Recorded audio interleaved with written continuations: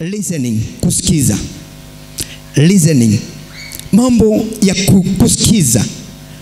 Maana ni tunapoingia kwenye ibada, kando na mambo yale ambao, because zile ambazo tunazozifanya kuanzia asubuhi, morning devotion, tukaketi katika Bible exposition, inahusiana sana na kusikiza. Tunaingia katika sifa, tunaketi kwenye ibada ambayo sasa ni ya kuhudumiwa, ni kusikiza. Tunasikiza. Amen. Kwa hivyo ni kiungo ambacho ni cha muhimu sana katika maisha ya muumini yote yule. Listening, kusikiza. Tunasema nini? Tunasema kusikiza, listening, it is to hear something with a thoughtful attention. Ya kwanza, listening is to hear something with a thoughtful attention. Ya kwamba ni kusikiza kitu kwa umakinifu sana. Amen. Wakati tunapoingia kwenye ibada, ni lazima tuwe in a position ya kusikiza kwa umakinifu sana. Maana katika kusikiza na katika kusikiliza na kusikia, hapo ndipo tunaposikia na kujengwa. Amen. Hapo ndipo tunaweza kushika kile ambacho ni cha msaada. Dada yetu ni Gloria. Gloria amekuwa shuleni. Na ni asante, maana hata ikuwa kwenye fikira zangu. Gloria amesema ya kwamba amepita mtihani. Lakini ni katika ile kumsikiliza mwalimu na kushika na kuelewa na kukumbuka. Amen. Ni katika hali ya kusikiza, kushika, kuelewa na kukumbuka. Hapo ndipo inakuwa ni sawia. Sasa unapoingia pale katika mtihani, una uwezo wa kuweza kujibu swali kwa sababu ulisikiza mwalimu kwa umakinifu. Maana tunasema is listening or hearing kitu katika hali ile ya umakinifu. Lazima tuwe waumini ambao ni wa kusikiza katika hali ya umakinifu. Tunasema namna gani? It is an important part of communication. Listening is an important part ya communication. Maana tunapoingia kwenye ibada zetu, ni nini?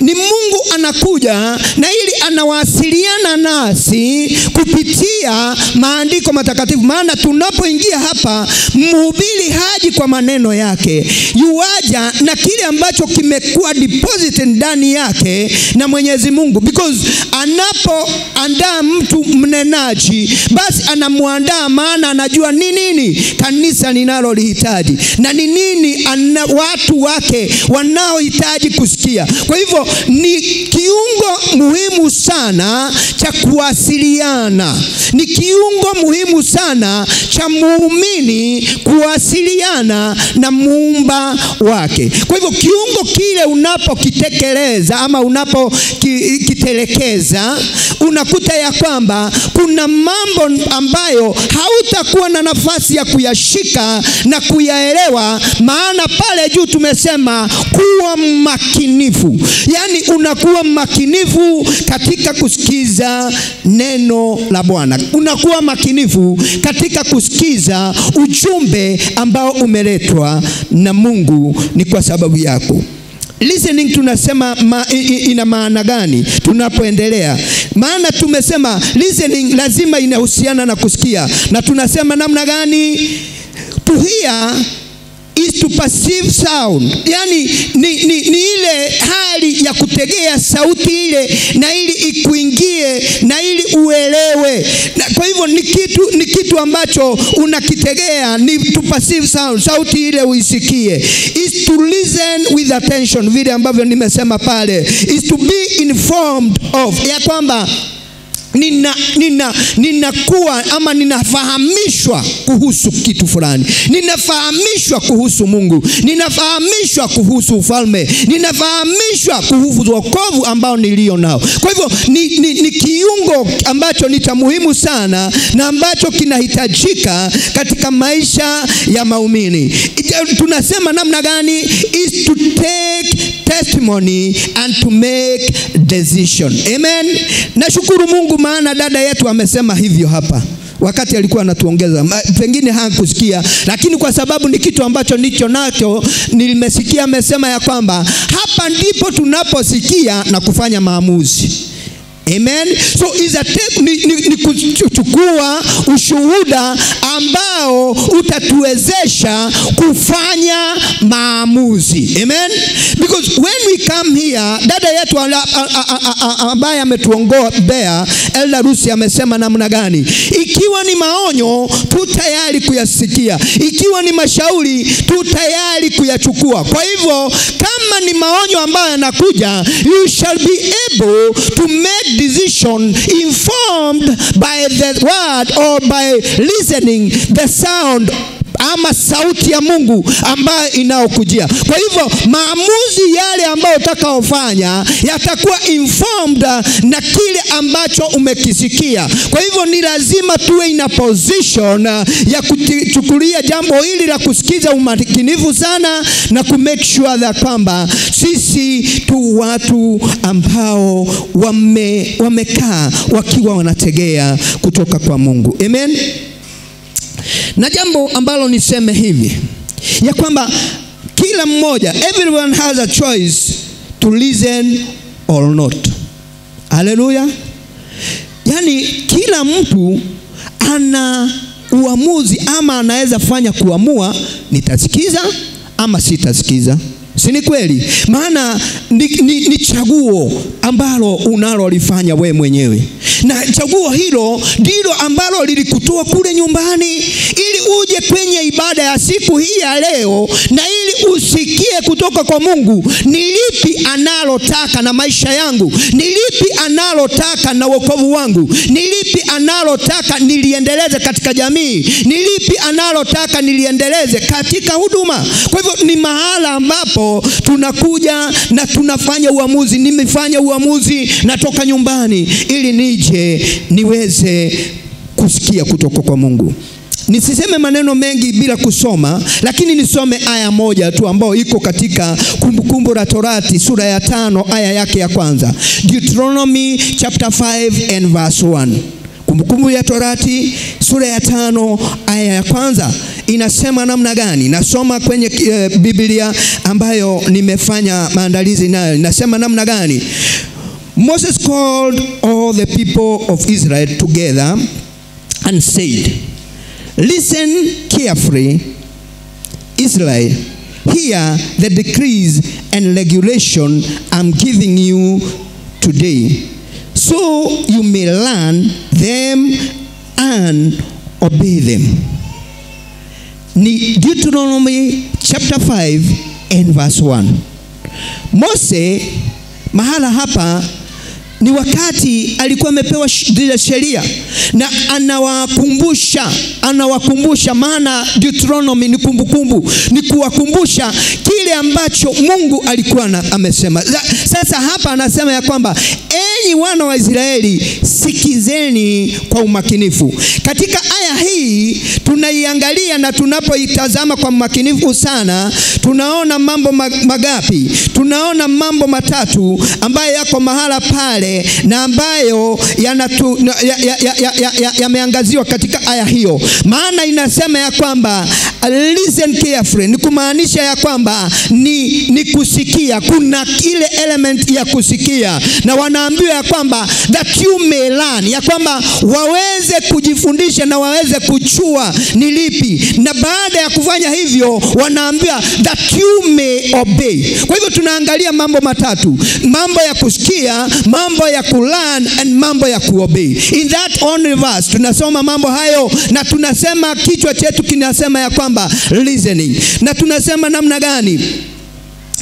Wana wa Israeli walikuwa wameingia, they had entered into a covenant with God, na hiyo katika mlima Sinai. Na tunaona Moses anawakumbusha mambo yale ambayo basi Mungu alikuwa ameanena. Na tunapoangalia vitengo hivyo, tunaangalia kitengo kimoja kile ambacho ni cha kusikia. Hii anasema listen carefully. Na tunaposema listen carefully, tunasema namna gani?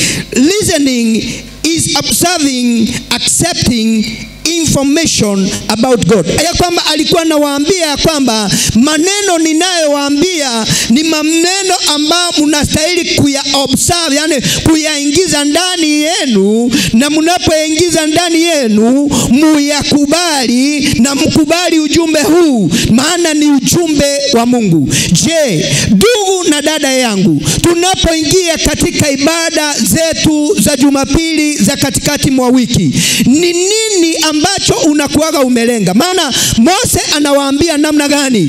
Sikizeni kwa umakinifu.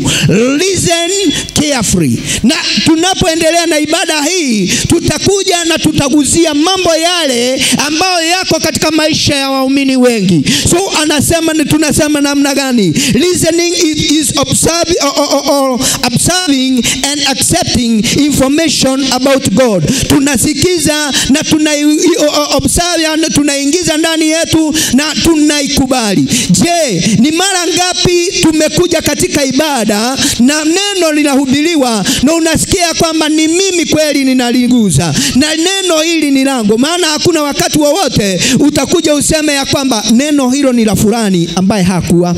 Maana nimewaambia just observe. Ni kumaanisha namna gani? Kuna mtu ambaye alikuwa anastahili awe hapa na pale na pale na pale, lakini kwa sababu hayuko, wewe ambaye Mungu ameleta siku hii ya leo, ni wewe anakushauri ya kwamba neno la Mungu linapoletwa, kuwa makinifu katika kulisikiza, kuwa makinifu katika kuliobserve ama kuliweka ndani yako, na unalikubali ya kwamba kweli hili ndilo neno ambalo Mungu alikusudia nilisikie. Huu ndio ujumbe Mungu alikusudia nije nisikie. Amen. Na tunakuwa waamini wa namna hiyo, tutakuwa ni watu wale ambao kila wakati wamo tayari kutegea kutoka kwa Mungu. Maana hawezi akatulete kwenye ibada zetu bure. Hawezi akatulete kwenye ibada zetu ili tuje tuburudishe nafsi. Hapana, anatuleta maana yumo na kusudi. Maana katika ibada, nilikuwa naangalia ibada, na ibada ni jambo lolote ambalo unalolitenda ukiwa umelielekeza Mungu. Amen. Na tukaambiwa on Friday ya kwamba everything that we do is not about ourselves, is about Him. Amen. Everything that we do is not about ourselves, is about Him. Kwa hivyo tunapoingia, tunaposema nimekuja kwenye ibada, ni jambo lolote ninalolitenda nikilielekeza kutoka kwake. Na mambo hayo, kati ya mambo hayo ni hata kusikiza sauti ya Bwana. Amen. Lazima tuwe waumini ambao wako tayari kusikiza sauti ya Mungu kwa umakinifu. Yani hatusikizi kwa sababu ni sulfur. Sulfur is a coincidence. Yani it's not a coincidence ya kwamba nimepatikana kwenye so sina budi lazima nisikize. Ni kwa sababu tumekuja, kwa sababu tunataka kusikiza kwa makini. Tunaona jambo ambalo la pili ambalo Mose maana amewaambia listen carefully that you may run.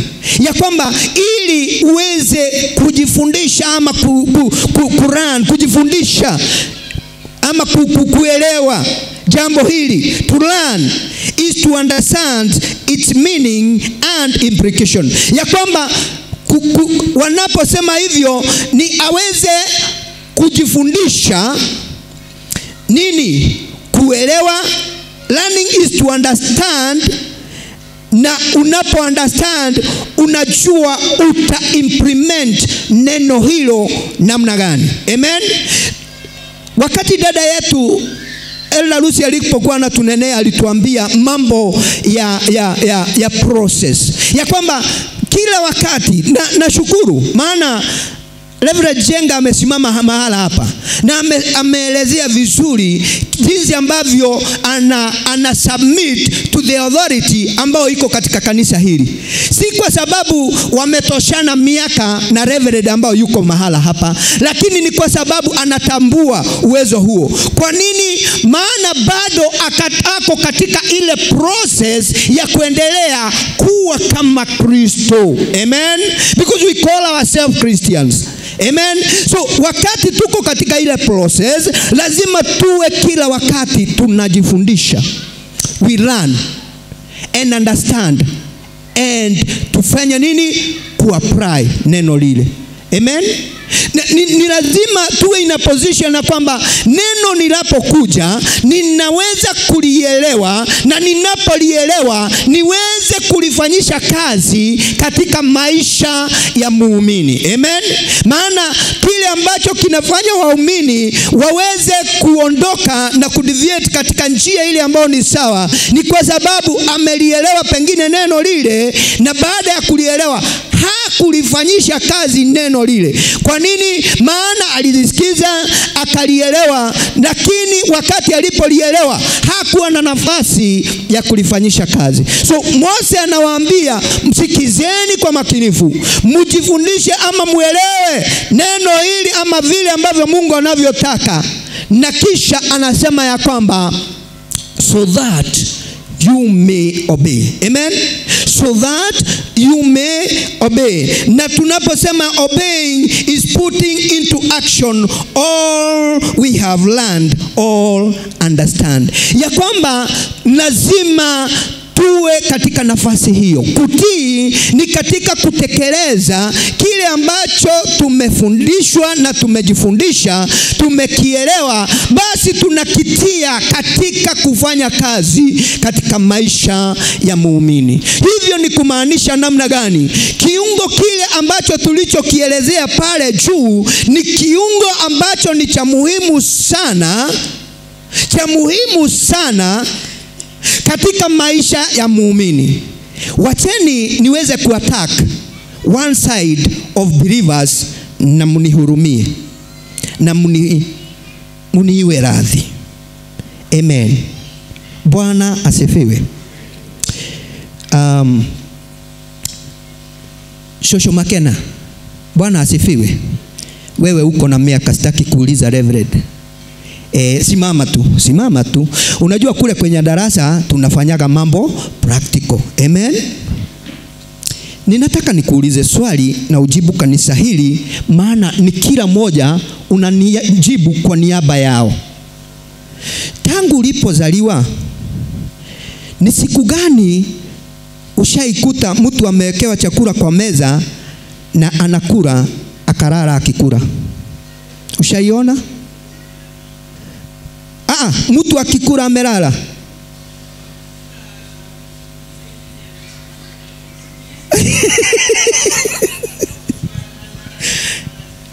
Shosho, unaweza kuwa ukitafuna chakula hivi na umelala? That's what I'm asking. Unaweza kuwa umetafuna na unalala? Bado. Hiyo ndio nilikuwa nataka. Kwa sababu kuna mtu mmoja, na haya nilikuwa Nakuru.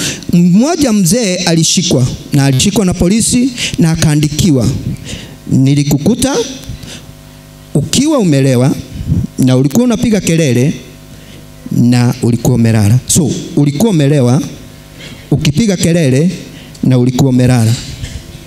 Akaenda, na sisemi si ile ninawachekeshaga, hati ni mzee ninajua. So alipoandikiwa pale alikuwa kama mimi nilishikiwa hapa Joska, nikapelekwa Tara Kangudo kotini. Sijaingia kotini tena, ni mara ya kwanza. Bahati mbaya na nzuri, mimi ndio nilikuwa wa kwanza kuitwa kwa wale ambao tulikuwa nao. So I know nothing kuhusu kotini, I know nothing kuhusiana na jaji. Niliposomewa ninajuaga watu wanasemaga ndio, na ni kweli nilikuwa nimekosea. Gari yangu ilikuwa na tuchuma tuwili, kaulizwa Njenga KBS 026V ni yako? Ilikuwa na carrier. Ndio. Ulikuwa umenunua pesa ngapi? Nikasema so fine, ni hii, enda lipa. Nikakaa. Unajua hulipi saa hiyo, wenzangu wakaanza kukuja.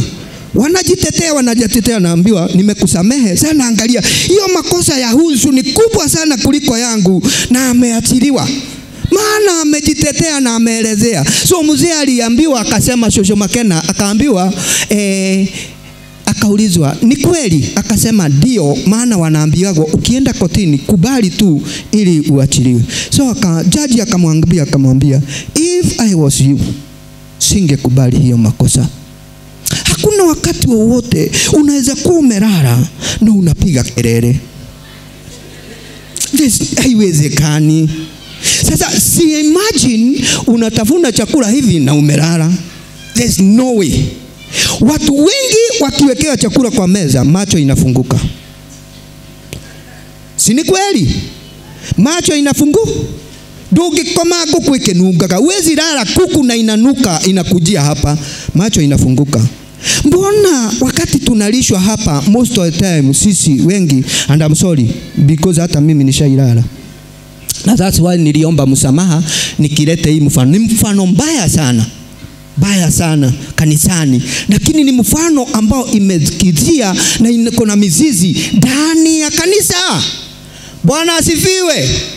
Hello. We are talking about hauwezi kuwa unasikiza na umelala. Bwana asifiwe. Because church hatutaki kuambiwa ukweli ambao ni kamili. Mose anasema children of Israel, listen carefully. Amen. You cannot listen carefully yet you are asleep. Amen.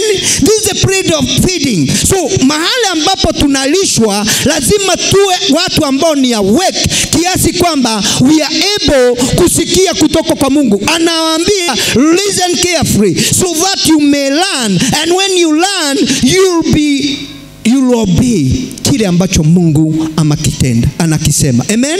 So nadra sana ukute ya kwamba, na pole hata kama saa hii usingizi unakuja, simama. Na naonaga sinema na ninapenda kucheka sana. Mr. Bean anajaribu kuchoma hata kidole ili akisikia uchungu akose kulala. Anaweka ile miti ya kiberiti hapa, maana anasumbuana na usingizi na anataka kwenda mbele. Lazima uwe in a position ya kung'ang'ana na chochote kile ambacho kinakublock kuwa mtu ambao ni careful listener. Hallelujah. Lazima uwe in a position ya kwamba ninapokuja katika nyumba ya Bwana nitakuwa macho. Hallelujah. Kioko wakati haukuwa umeokoka ulikuwa kama hawa ambao nilikuwa nakuta pengine saa 4 usiku, lakini hawezi akalala maana pale ni kujikata kiuno. Lakini ukifika hapa, maana ni mahala ambapo hakuna jambo lingine, ni kutulia, unakuta ya kwamba wakati imefika wakati wa feeding. Nani analalaga wakati tunasifu? Hakuna. Wote wanakuaga hapa sana. Lakini inapofika kuketi kusikiza kutoka kwa Mungu, unakuta ya kwamba umeondoka katika mahala ambapo tunaambia kwamba be careful, ili uwe mtu makinifu katika kusikiza. Amen. Na makanisa mengi tuko na waumini ambao tumeingia katika kiwango hiki. Kipi? We are not careful wakati tunapokuja kwenye ibada, that we may listen and learn ni nini ambacho Mungu anataka tukielewe na tusikie kutoka kwake. Amen. Nilikuwa nimesema ya kwamba muda ni mwingi, na sawa, niko na dakika kidogo sana, 30. Kama tu wana wa Israeli, pia nasi tumeingia katika agano na Mungu kupitia Kristo Yesu, maana ametuokoa. Amen. And we should be responsive to what God expect from us. Lazima tuwe watu ambao ni responsive. Yani, because like the children of Israel, we have entered into the covenant with God through Jesus Christ, ya kwamba ametuokoa, na tumeambiwa hapa ametupa uwezo wa kumuita Abba Father. Kwa hivyo tumeingia mahala pale ambapo lazima tuwe watu makinifu. Tunapoingia kwenye ibada tuwe watu ambao ni makinifu, ya kwamba nimekuja ili nitegee sauti ya Bwana, maana sikuja ili nipatikane tu, sikuja ili nionekane tu, lakini nimekuja ili niwe mbele uwepo wa Mwenyezi Mungu, nisikie shauri lake, nisikie maonyo yake, nisikie anavyotaka nami, maana mimi ni mwanae. Amen. Lazima tuwe watu ambao wataondoka mahala pale na kuelewa. Unaposoma Yakobo, James chapter 1 and verse 19 inasema namna gani? James chapter 1 and verse 19 inasema ya kwamba, understand this, my dear brother and sister, you must all be quick to reason, slow to speak, and slow to get angry. Amen. Na tunaposema maneno haya ni maneno ambayo yameandikika. Na tunasema namna gani? Tulisema pale mwanzo, nikasema ya kwamba listening is an important part of communication. Amen. Nilisema ya kwamba ni kiungo muhimu sana katika mawasiliano. Yakobo anatuambia namna gani? Anatuambia, understand this, my dear brother and sister. You must all be quick to reason, slow to speak, and slow to get angry. Mara nyingi tunapoingia hapa, na mara nyingi waumini wanapoingia kwenye ibada, ni unakuta ya kwamba wanakuwa wanasikiza kidogo sana, lakini wanaongea sana. Alo. Na usiwe mmoja wa wale ambao wanapatikana Wednesday because uko na shida, ili wakati tunapoombea mahitaji unasema, na nilikuwa na jambo hili. Hiyo ni kumaanisha namna gani? Ni kuongea sana ninapokuja mbele za Mungu. Ile kitu ninakuwa naye ni kuongea zaidi. Ninakosa wakati wa kusikiza kutoka kwa Mungu. Hivyo ndivyo mtu ambaye anaitwa Yakobo anapotushauri ya kwamba tuwe watu ambao ni wa kusikiza.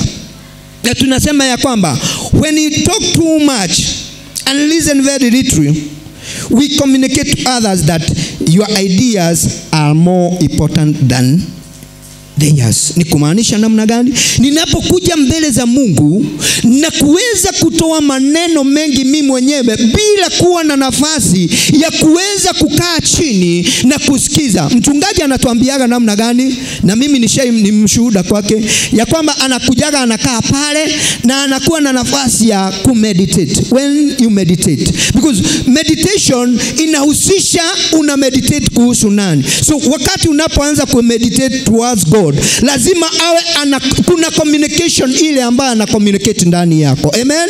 Tunaondoka katika mahali pa kunena zaidi, kuonyesha ya kwamba kile nilicho nacho ndicho cha muhimu zaidi. Tuwe ni watu ambao tutakuwa na nafasi ya kuja kusikiza kutoka kwa Mungu. Ninafurahia kwa sababu ya ibada zetu vile ambavyo zinavyoelekezwa. Na ibada zetu ni ya kwamba tunakuwa na morning devotion 1 hour, tunakuwa na Bible exposition 1 hour, then our main service ambayo inakuja inahusiana na sifa na pia na neno. So ukiangalia ni kitu ambacho kiko proportional, ya kwamba kiko sawa. Kwa nini? Maana tunapoingia katika Bible exposition ni kutegea 1 hour listening to the word of God. Amen. Ni kusikiza kutoka neno. Na sasa hapa tunafurahia maana hatuna nafasi ya kusema maneno mengi yale ambayo tunakuja nayo.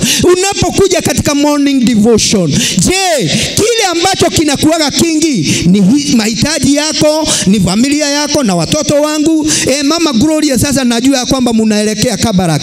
Sasa ukija hapa 1 hour una check time kuombea tu hiyo, kama umededicate kwa hiyo. Lakini kama tumekuja morning devotion, make sure that kwamba shida na matatizo ambayo iko kule nje na kule kwa majirani na nini, unachukua nafasi kuiombea. Ni kuambia ya kwamba ondoka katika kuleta mambo yako zaidi mbele za Mungu, ukuja ili usikize kutoka kwake. Na bado unapofanya hivyo una make sure that ya kwamba unainua wale wengine, si kujiona tu ni wewe mwenyewe.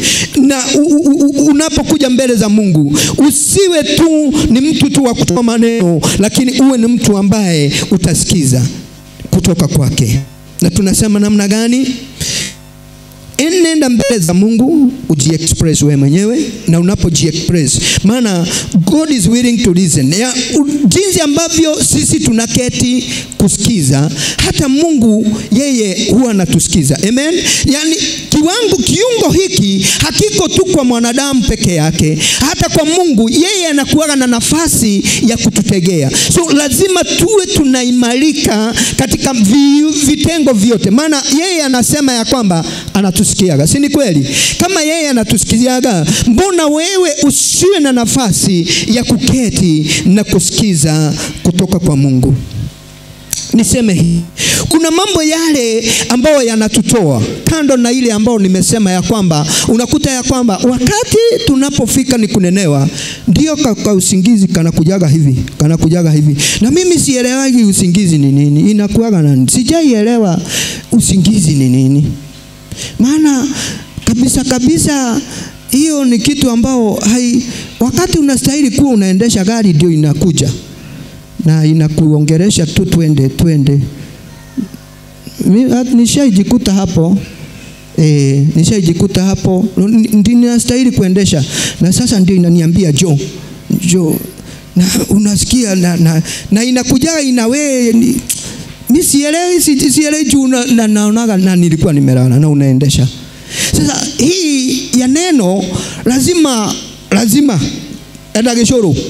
Unajua wakati watu walikuwa wanasoma na nilikuwa nasikia ati wanaweka maji baridi hapa na unaweka miguu, ili miguu inapopata baridi uwe na nafasi ya kuandika na kusoma. Lakini kwa nyumba ya Bwana, what are the measures zile ambazo tunastahili kuchukua ni make sure that silali. Kuna siku kwa kesha tulikuwa tunasema mkunye tu kakichuno ile ya takatifu ili yaamuke, maana pengine yenye inanenwa ndio. Na hapo sijaijua. Kuna vitu nyingi ambazo zinafanya tunapoingia Mungu ama tunapokuwa katika nyumba ya Bwana tunakosa kufanya nini? Things that block us from listening. Zinavyotuzuia, things that zinatuzuia, unakuta zina block our ile kusikiza kwa makinifu. Na mojawapo ya hiyo ni ile ambao nilianza na ibada nikawaambia, just observe where you are. Angalia upande huu, uniambie watu wangapi ambao hawako. Angalia upande huu, uniambie ni watu wangapi ambao hawako. Bwana asifiwe. Being too busy, kuwa ni mtu ambao ni busy sana katika mambo ambao ni yako. Being too busy, kuwa na shughuli nyingi ambazo wakati unastahili kuwa katika mahala ambapo unaweza sikiza, unakuta ya kwamba wewe ni mtu ambaye yako na shughuli sana. Na unakuta ya kwamba ukihesabu kati ya mwaka, zile Sunday ambao umekuja na zile ambazo hujakuja ni nyingi kuliko zile ambazo umekuja. Lakini tunapoangalia tunarudi ambao tulikuwa nayo katika Mathayo 6 ambao tumeimalizia siku hii ya leo. Maana hiyo Mathayo imeelezea sababu kamili ya watu wakosekane kuwa katika mahala ambapo pakusikiza katika umakinifu. Maana shughuli ambazo tunakuwaga nazo, maana nyakati tunazoishi, we are living katika siku ambazo watu lazima wajaribu everything, kurush hapa na pale ili waweze keep up. Amen. Na kuna wale ambao wanabanwa na kazi zao na ni sawa.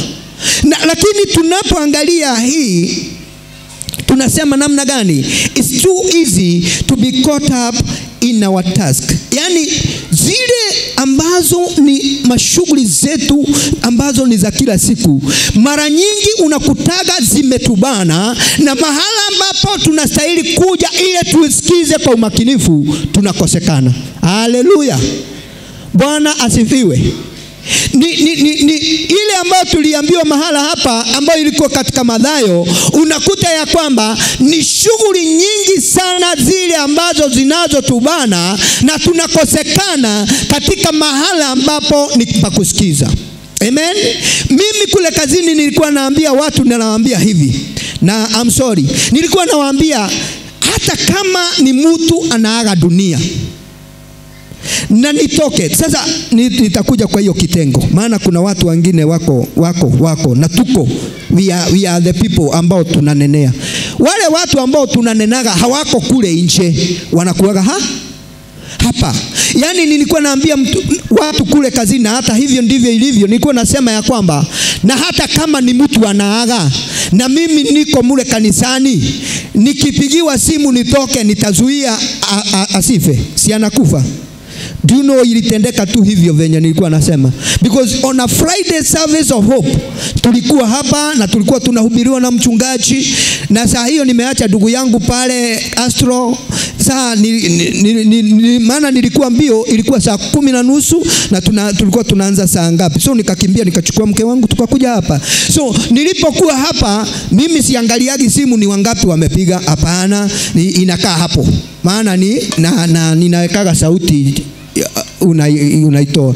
So kumbe ndugu yangu ameanguka katika shimo tulikuwa tunalichimba na akaaga. Wamepiga simu, wamepiga.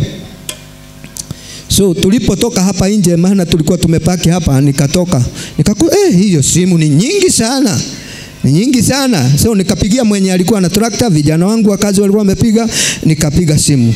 Kinyanjui akaniambia, sasa mzee, ule mzee tulikuwa naye hapa alianguka, na sasa nikamuuliza Kenya hajui mwoyo kana nemokuo ako hai ama amekufa, because hii story yote akaniambia wacha nikuambie ukweli hayuko. So nikamwambia sawa, because utabadilisha nini? So nataka kuongea kwa wale watu ambao tunatoka simu, because ulikuwa na mtu ambaye anakupigia na ulikuwa unauza shamba ama ulikuwa na biashara ile ambao unatoka katika mahali pa kusikiza na unaenda kusikiza mwanadamu pale nje. Hello, Bwana asifiwe. Siongelei watu ambao wako kule, naongelea ambao tuko we are talking about listening. These things ambazo zina to distract, zina to block from listening. Pengine sauti ambao ilikuwa ije ili kuimarishe ndio ambao imepita wakati ulikuwa pale nje na mtu ambaye mlikuwa mna. Unaweza kutoka mbele ya mfalme namna gani? Je, unaweza kutoka mbele ya Uhuru, Reverend Njenga, mkiongea na Uhuru kuje uongee na Njenga, just a mere person. A mere person. Wachana na Mungu sasa. Utoke kwa Uhuru. Mimi mchungaji, umetoka kwa Uhuru, unakuja kuongea na Njenga, just a mere person. That's what we normally do in our life. Hivyo ndivyo tunavyofanya sisi waumini katika maisha yao. Unatoka kwa mfalme, tumeambiwa ni mfalme wa wafalme. Unatoka mbele zake, unatoka mahala ambapo anakunenea, au unaenda kuongea na mwanadamu wa kawaida. Hayo ndio mambo yale ambayo yanayotublock katika kusikiza Mungu. Hayo ndio mambo yanayotublock katika kusikiza kile ambacho Mungu amekusudia ili tukisikie. Kibadilishe maisha yetu, kitufanye upya. Hallelujah. Things that block us ni mambo yale shughuli zetu za kawaida. Unakuta ya kwamba mimi ninajali huyu na ni lazima nimshughulikie ili niweze kuja next Sunday. Je, in between kushughulikia huyu na kushughulikia mwenye na washughulikia wote ni lipi bora? Hallelujah. The priorities zile ambazo tunazoziweka in our life matters a lot. Whether tuna ile ari, because Moses anasema listen carefully. Kwa hivyo nikawaambia each and every person ana choice ya kusikiza ama asisikize. Ni wewe ambao una make choice. Amen. Hallelujah.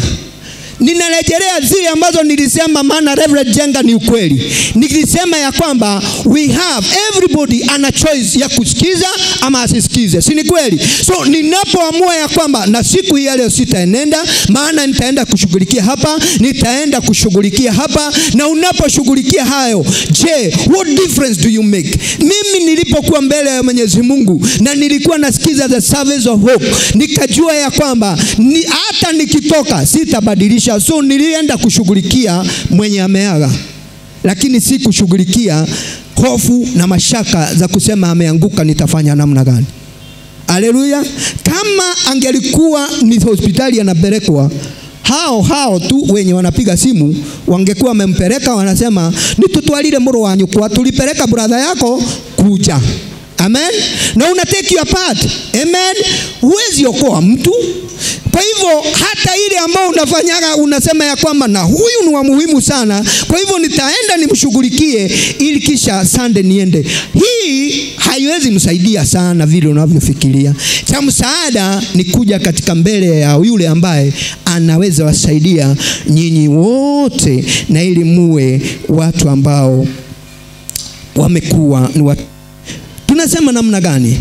Before making your schedule, take time to focus on what God wants from all your activities. Tunasema namna gani? Kabla hujatengeneza schedule ya siku yako ya leo ama ya kesho, jiulize sana ni nini ambacho Mungu anataka katika activities zile ambazo uko nazo. Haleluya. Na tunaambiwa kwa mahala hapa, sisi ni wainjilisti 24/7. Ya kwamba si leo tu tunaenda kuhubiri injili kule, si jana wakati tulienda door to door, hata katika maisha ya kazi yako ya kesho bado Mungu anastahili kuintervene na ili adhihirike katika watu. Tunaambiwa ya kwamba matendo yetu mema. Amen. Haleluya. Tunaambiwa matendo yetu yaonekane. Haleluya. So ni kumaanisha namna gani? Ili unapokuwa katika shughuli zile ambazo zinakubloa kuwa katika nafasi ile ya kumsikiza Mungu, ujiulize, nimepanga mambo haya, ni lipi ambalo Mungu anataka? Na ili unapoangalia pale unajua ya kwamba sitaenda kushughulikia huyu, nitaenda ili niketi nisikize kutoka kwa Mungu. Amen. Ni mambo yale ambayo yanatublock. Na tunasema namna gani? Kile kitu ambacho tunachokifanya is not about us, is about him. Na yeye anataka tuketi chini tusikize kwa umakinifu kile ambacho anachokitaka. Na tunasema namna gani? Tunapojua, when we knowing what God has said before you rush into the day can help you avoid foolish mistake. Ile ambayo tulisema ya kwamba ni kusikiza ni kiungo ambacho au ita testimony ambayo inatuwezesha to make decision. Haleluya. Na unajua tulisema ya kwamba listen carefully, learn so that you may obey. Amen. So wakati umesikiza, you learn na una understand. Na wakati umejua ni nini ambayo Mungu anataka, then hautarush to make decision ambazo si za muhimu na si za faida katika maisha. So when you listen or when you hear the voice of the Lord, then you'll be able to know his will. Then hautarush to make decisions zile ambazo zinakufanya uonekane kama ni mtu ambaye hajielewi. Amen. Kwa hivyo tunaposema ni kiungo ama is a testimony that help us to make decision, ni kitu ambacho kinatusaidia tunapofanya maamuzi yetu tuyafanye tukiwa watu ambao wako informed. We listen to be able to make decision. Tunasikiza ili tuweze kufanya maamuzi. Amen. Dakika zimesalia 11 na nashukuru Mungu. Na tusome tu andiko ambalo liko katika Samueli wa kwanza, 1 Samuel chapter 25 and verse 24. 1 Samuel chapter 25 verse 24. Hii maandiko tunayajua, tunaelewa vizuri sana. Ni wakati ambapo Mfalme Daudi walikuwa wametangamana na mtu ambaye anaitwa Nabali. Lakini maneno ambayo yako hapa katika mstari wa 24 ni maneno ya mke wa Nabali ambaye alikuwa anaitwa Abigaili. Na yanasoma namna gani? 24 inasema hivi: she fell at his feet and said, I accept all blame in this matter, my Lord. Please listen to what I have to say. Abigaili anaanguka miguuni mwa Mfalme Daudi na anamwambia, nimekubali makosa yote ambayo yamefanyika katika jambo hilo lote, lakini nakuomba please listen to what I have to say. Kitu ambacho tunadili nacho mahala hapa na ambacho pengine kina to block katika kusikiza sauti ya Mungu ni kitu tunaita anga. Hasira zinatufunga kuwa watu ambao ni wa kusikiza kwa umakinifu. Because anga inafanya ya kwamba hata kama nilikuwa na pointi nzuri namna gani, siwezi nikawa na nafasi ya kuisikiza. Hallelujah. Because Daudi ni mtu ambaye ameghadhabika na Nabali. Kwa hivyo hakuwa na nafasi kabisa ya kusema ya kwamba naweza keti nisikize. Because kuna wale ambao wako kama tunamuitaje kifaru. Wako kama kifaru. Kifaru unasikiaga kama ni kwenda hivi. Hana mambo ya hivi na hivi. Na inawezekana ni kweli maana shingo lake halimo. Kwa hivyo dakika ya kupinduka inabidi atasonga kabla apinduke. Yani nataka kumaanisha namna gani? Hasira unakuta ya kwamba zinatufunga kuwa katika nafasi ya kukua watu ambao ni makinifu katika kusikiza. Amen. Because pengine hata ni dada ama ndugu aliyekukwaza tu na yumo hapa ndani. Because it happens. Amen. Lakini ile ghadhabu na hasira ambazo ulizo nazo inakufanya ya kwamba hauwezi ukawa mtu ambao ni wa kusikiza kwa umakinifu. Maana kile ambacho kinachokusubua ni kile ambacho kiko pale. Na tunasema namna gani? Abigaili anamwambia kwamba please listen what I have to say. Sikizia kwa makinifu kile ambacho nataka kukuelezewa. Na pale anatanguliza nimeyakubali. So Daudi anakuwa ni mtu, by listening he was prevented to act wrongly. Ya kwamba aliposikiza, alipokuwa na nafasi, because is a choice. Angesema na uniondoke, kuna ile ambayo naenda kufanya. Alikuwa na uwezo, lakini akapatiana ile nafasi ya kuweza kusikiza. Na ikawa namna gani? Ya kwamba kile alikuwa naenda kukitenda, tunajua kwamba hakikitenda. Kwa hivyo tunaongozwa na kusikiza ili tusije tukaingia katika kufanya mambo yasiyo sawa. Na hilo ndilo shauri la Mungu, ya kwamba tunapoingia hapa, ili tusiingie katika mambo yasiyo sawa, tunakuwa tunanenewa, tunakuwa tunashauri na neno la Bwana. Tunakuwa ni watu ambao wanaweza kuenenda na kubatilisha misimamo tulio nayo kuhusu mambo mbali na kuhusu maamuzi yale ambao tuko nayo. Amen. Kwa hivyo tunakuwa ni watu ambao hawawezi wakatenda lisilo sawa, kwa sababu tumekuwa na nafasi ya kusikiza. We must listen to others no matter how right we think we are. Ya kwamba Daudi alikuwa na haki, lakini alikuwa na nafasi ya kusikiza. Kwa hivyo tunapokuwa na nafasi ile, unajua Reverend, una haki ya kusema ya kwamba niko juu, na useme ya kwamba si ni kweli? Because unaweza angalia levels na nini na useme ya kwamba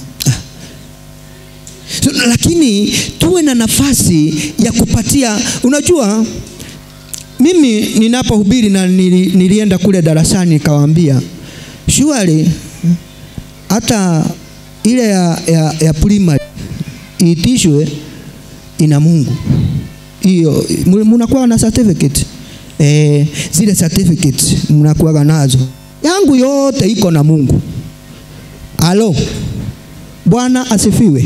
Lakini kwa sababu Mungu amechagua nisimame mbele zenu, sasa yeye anayejua sina cheti chochote anaweza ona ya kwamba si ni kweli? Inawezekana, it happens. Kuna siku nilikuwa nafanya ukalimani kiasi, nilikuwa interpreter. Na by good luck and by bad luck, Reverend Waroe alikuwa ametoka kanisa letu la Kayole. By then hakuwa amekuja huku kwenu, ndiye alikuwa amekuja kwa revival. Na ninakumbukaga nika kitu alisema, na kanakuaga kwa maneno ya watu wa Soweto. Alisema ya kwamba maana alikuwa anatuambia unakutaga hata watu wanaenda, unakuta huko na shilingi 10, na sorry kwa wale ambao wananunuaga mahindi. Alikuwa alituambia kwamba familia ile nadile na wira na leo 10 na sina kazi naye, wacha ninunue mahindi. Maana alikuwa hiyo sio ilikuwa ujumbe, lakini kuna maneno alisema nikiinterpret, akasema ya kwamba haijalishi kama uko na elimu na ama hauna. Haijalishi katika ufalme, it doesn't matter whether you are educated or not. Imagine John Njenga akiinterpret hiyo kwa Kiswahili, na yeye ni wa university, mimi ni wa hiyo ingine hamjui. Halo, Bwana asifiwe. Lakini ni kumaanisha namna gani, hata kama uko na haki namna gani, vile ambavyo Reverend Njenga ametuambia hapa, niko in a position ya to submit myself to the authority ambao Mungu ameweka pale. Amen. Despite the age, despite ile hata, because hata spiritually usifananisha ya kwamba kwa sababu alikuwa kule ya kwamba amedidimia, bado ako pale. Hallelujah. Lakini ama make decision. Tunasikiza ili tuweze kufanya maamuzi. Amen. Dakika zimesalia 11 na nashukuru Mungu. Na tusome tu andiko ambalo liko katika Samueli wa kwanza, 1 Samuel chapter 25 and verse 24. 1 Samuel chapter 25 verse 24. Hii maandiko tunayajua, tunaelewa vizuri sana. Ni wakati ambapo Mfalme Daudi walikuwa wametangamana na mtu ambaye anaitwa Nabali. Lakini maneno ambayo yako hapa katika mstari wa 24 ni maneno ya mke wa Nabali ambaye alikuwa anaitwa Abigaili. Na yanasoma namna gani? 24 inasema hivi: She fell at his feet and said, I accept all blame in this matter, my Lord. Please listen to what I have to say. Abigaili anaanguka miguuni mwa Mfalme Daudi na anamwambia, nimekubali makosa yote ambayo yamefanyika katika jambo hilo lote, lakini nakuomba, please listen to what I have to say. Kitu ambacho tunadili nacho mahala hapa na ambacho pengine kina to block katika kusikiza sauti ya Mungu ni kitu tunaita anga. Hasira zinatufunga kuwa watu ambao ni wa kusikiza kwa umakinifu. Because anga inafanya ya kwamba hata kama nilikuwa na point nzuri namna gani, siwezi nikawa na nafasi ya kuisikiza. Hallelujah. Because Daudi ni mtu ambaye ameghadhabika na Nabali. Kwa hivyo hakuwa na nafasi kabisa ya kusema ya kwamba naweza keti nisikize. Because kuna wale ambao wako kama tunamuitaje, kifaru. Wako kama kifaru. Kifaru unasikiaga kama ni kwenda hivi, hana mambo ya hivi na hivi. Na inawezekana ni kweli, maana shingo lake halimo. Kwa hivyo dakika ya kupinduka inabidi atasonga kabla apinduke. Yani nataka kumaanisha namna gani? Hasira unakuta ya kwamba zinatufunga kuwa katika nafasi ya kukua watu ambao ni makinifu katika kusikiza. Amen. Because pengine hata ni dada ama ndugu aliyekukwaza tu na yumo hapa ndani. Because it happens. Amen. Lakini ile ghadhabu na hasira ambazo ulizo nazo inakufanya ya kwamba hauwezi ukawa mtu ambao ni wa kusikiza kwa umakinifu. Maana kile ambacho kinachokusubua ni kile ambacho kiko pale. Na tunasema namna gani? Abigaili anamwambia kwamba please listen what I have to say. Sikizia kwa makinifu kile ambacho nataka kukuelezewa. Na pale anatanguliza nimeyakubali. So Daudi anakuwa ni mtu, by listening he was prevented to act wrongly. Ya kwamba aliposikiza, alipokuwa na nafasi, because is a choice. Angesema na uniondoke, kuna ile ambayo naenda kufanya. alikuwa na uwezo, lakini akapatiana ile nafasi ya kuweza kusikiza. Na ikawa namna gani? Ya kwamba kile alikuwa naenda kukitenda, tunajua kwamba hakikitenda. Kwa hivyo tunaongozwa na kusikiza ili tusije tukaingia katika kufanya mambo yasiyo sawa. Na hilo ndilo shauri la Mungu, ya kwamba tunapoingia hapa, ili tusiingie katika mambo yasiyo sawa, tunakuwa tunanenewa, tunakuwa tunashauriwa na neno la Bwana. Tunakuwa ni watu ambao wanaweza kuenenda na kubatilisha misimamo tulio nayo kuhusu mambo mbali na kuhusu maamuzi yale ambao tuko nayo. Amen. Kwa hivyo tunakuwa ni watu ambao hawawezi wakatenda lisilo sawa, kwa sababu tumekuwa na nafasi ya kusikiza. We must listen to others no matter how right we think we are. Ya kwamba Daudi alikuwa na haki, lakini alikuwa na nafasi ya kusikiza. Kwa hivyo tunapokuwa na nafasi ile, unajua Reverend, una haki ya kusema ya kwamba niko juu, na useme ya kwamba si ni kweli? Because unaweza angalia levels na nini na useme ya kwamba so, lakini tuwe na nafasi ya kupatia. Unajua, mimi ninapohubiri na nilienda kule darasani nikawaambia, surely hata ile ya primary itishwe ina Mungu. Hiyo mnakuwa na certificate. Zile certificate mnakuwa nazo. Yangu yote iko na Mungu. Halo. Bwana asifiwe. Lakini kwa sababu Mungu amechagua nisimame mbele zenu, sasa yeye anayejua sina cheti chochote anaweza ona ya kwamba si ni kweli? Inawezekana, it happens. Kuna siku nilikuwa nafanya ukalimani kiasi, nilikuwa interpreter. Na by good luck and by bad luck, Reverend Waroe alikuwa ametoka kanisa letu la Kayole. By then hakuwa amekuja huku kwenu, ndiye alikuwa amekuja kwa revival. Na ninakumbukaga kitu alisema, na kanakuaga kwa maneno ya watu wa Soweto, alisema ya kwamba maana alikuwa anatuambia unakutaga hata watu wanaenda, unakuta huko na shilingi 10, na sorry kwa wale ambao wananunuaga mahindi.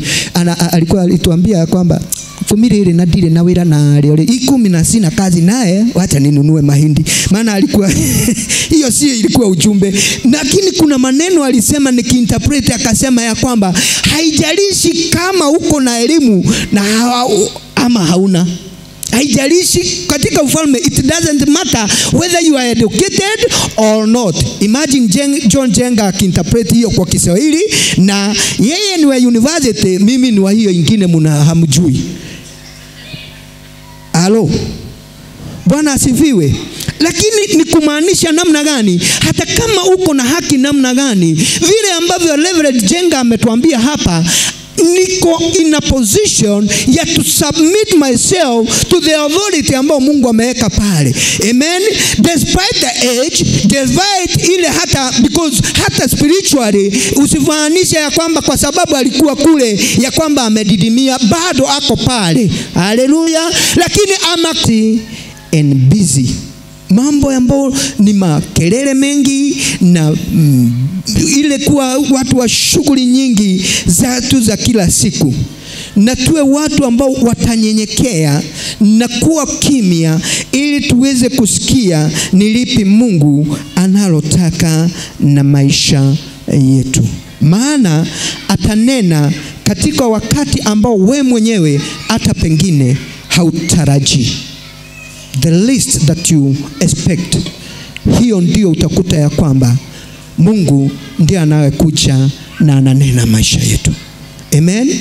Kwa hivyo tunapoingia kwenye ibada zetu, tuwe watu ambao watakuja wakiwa ni watu ambao wameelekeza mawazo yao na nia zao katika kutegea sauti ya Mungu. Amen.